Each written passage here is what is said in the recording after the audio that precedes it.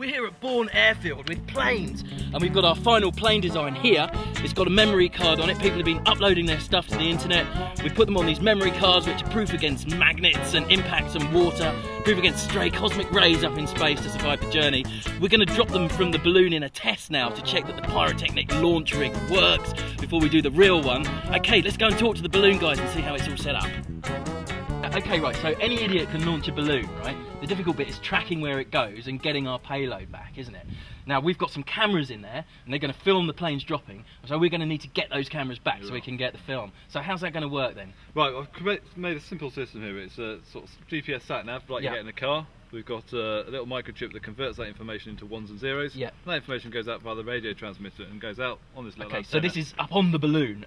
Up on the balloon, in the edge of space. At the edge of space. Okay, right. And it comes back down to... That's right, through the air, into the antenna here, into the radio, and then into the computer here. And this lets us know where it is, latitude, longitude, and altitude. Can we turn it on so we can hear Certainly it go? can. If we whap up the volume here, this is the raw data basically coming down into the computer.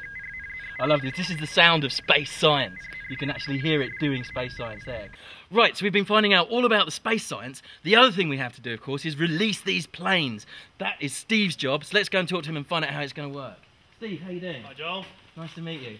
Okay, so how are we going to release these planes then? So we're going to put the planes in a bag, and we're going to hold the bag underneath the payload and release them at the appointed time. Okay, so the appointed time in this case is actually an altitude, right? So how are we going to detect that? We use GPS to work out where the balloon is, and then cut it down just below the point where we've worked out that the balloon will burst. Right, I mean, can I see what happens? Is there a thing that it fires? We've got a cut down device here, which is just basically a piece of nylon cord over a resistor, and the resistor is just put power onto it and it heats up and cuts through. This is the device which will release the planes. Okay, so we hit the altitude, that fires that device, it cuts the strings, the bag opens, the planes drop out into the vacuum. Now we are walking a fine line on the edge of disaster here, aren't we? Because the way it works with the balloon is it goes up, it reaches the vacuum, it expands and explodes and falls back to Earth.